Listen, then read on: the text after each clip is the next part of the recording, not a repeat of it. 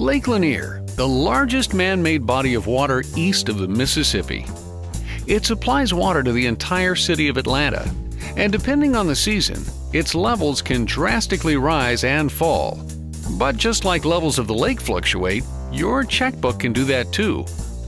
Depending on your season of life, your bank account levels will also rise and fall. If you're wise, you'll prepare for it. So when your account is full and balanced, it can meet your needs. But when your checkbook is a little low, you may feel like you're in over your head. To stay afloat in rough waters, here's Michelle with a few tips.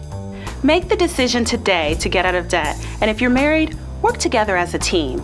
Devise a written plan to pay down all of your debts. And finally, aggressively reduce your spending and stop using any credit cards.